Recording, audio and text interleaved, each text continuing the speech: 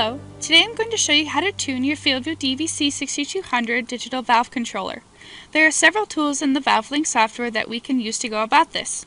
There's the Performance Tuner, Stabilize and Optimize, and Manual Tuning. We will be going over each of these tools today. These tests do cause your valve to stroke, so make sure it is isolated from any processes before running. To begin, have the ValveLink software open and make sure it is communicating with the connected device you will be working on today. Open the tag by double-clicking on the device icon. I will be using these tools while the FIELDVUE instrument is out of service. First, we will start with the Performance Tuner. The Performance Tuner is an automatic process that tunes your FIELDVUE instrument within a very conservative range. It will recommend new gain values to apply to your instrument. Go up to Instrument Setup and down to Performance Tuner. Check the box if your valve assembly has a volume booster or graphite packing and click Run. This is a warning simply stating that the valve will move. Check Yes to continue. After the Performance Tuner has completed, this window will pop up. These are the new recommended gains. If you want to use them, clicking Yes applies these settings to the instrument. Another way to tune the instrument is by using the Stabilize and Optimize option here under Instrument Setup. This test may also cause the valve to move. Click OK to continue. If your valve assembly has graphite packing or high friction, check this box. Now we'll go through what these sliders do.